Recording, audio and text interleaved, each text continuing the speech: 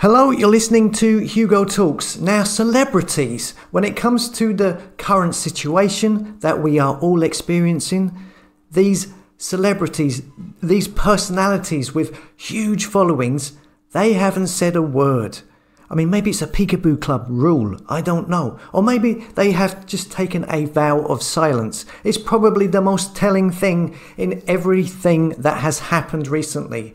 The united front that all of the major big celebrities, personalities have taken. Nobody seems to have a different opinion of the mainstream media narrative. So when one does go the other way, it is now seen as highly unusual. So here we have Conor McGregor, the Irish UFC world champion.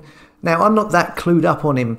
There's a lot of controversy around him. Didn't he get filmed whacking some old fella in a pub? And does he not have a pub, I believe, which is enforcing the passports at the moment? I don't know, but beggars can't be choosers. Now, on his Twitter account, where he has 9 million followers, yesterday he put out loads of tweets calling for Ireland to rise, saying the government were incompetent.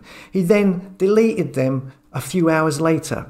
So this is what he said, talking about Ireland and the lockdowns. He said, "We are almost 3 years into this." 3? Surely he means 2.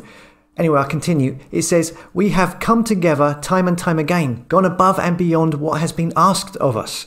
Yet all we have gotten back is hypocritical address after hypocritical address. The audacity. I am ashamed of my nation's government at this time." Then he said, "There is just no backing from me anymore. We will rise. Tonight's address read like an advert to me. When Ireland stands, the world will know." He then said, "For Leo," that's Leo Varadkar, "to come out today on foreign soil and directly blame the non-vaccinated is the most divisive comment I've seen yet. It is neither the vaccinated or the non-vaccinated, nor any Irish citizen for that matter, that is responsible for this unpreparedness. It is government." He then said, "Ireland and its people, with its high vaccination rate after enduring the longest lockdown in the free world, is not to blame for the undersupply of our healthcare system. Those in government are. Almost 3 years to bolster this for our people and nothing. Ireland will rise," he says.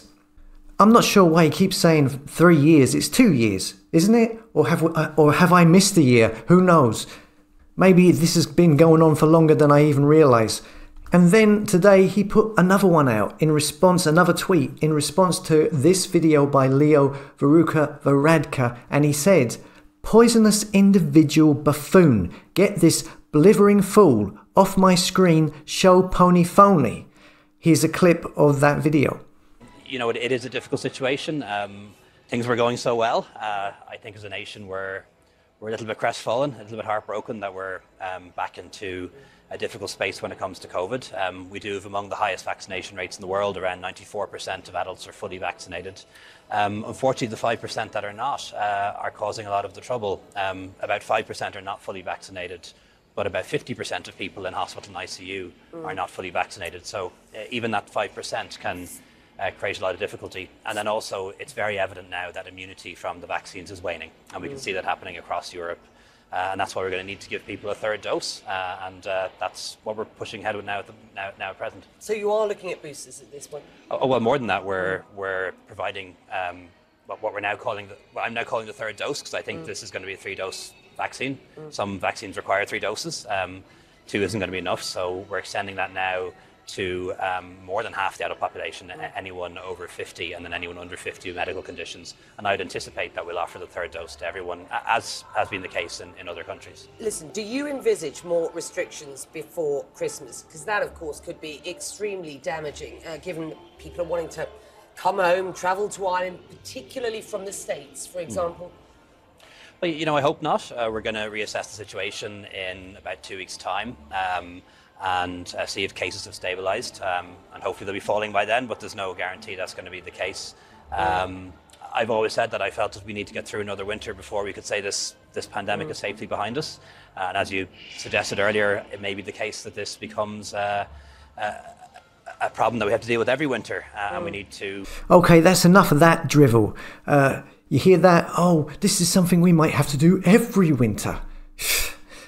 So yeah, this is, well, from what I can see, this is the first personality, celebrity, sporting personality with a huge following, with like 9 million followers, to actually come out and actually say something. I mean, this person has followers not just from Ireland, but from USA, all over the place.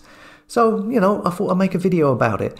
Maybe, I mean, we don't see this happening very often. Maybe this will get the ball rolling. Maybe we will see more people with big followings come out and start complaining and calling this stuff out and start asking questions and getting other people to ask questions.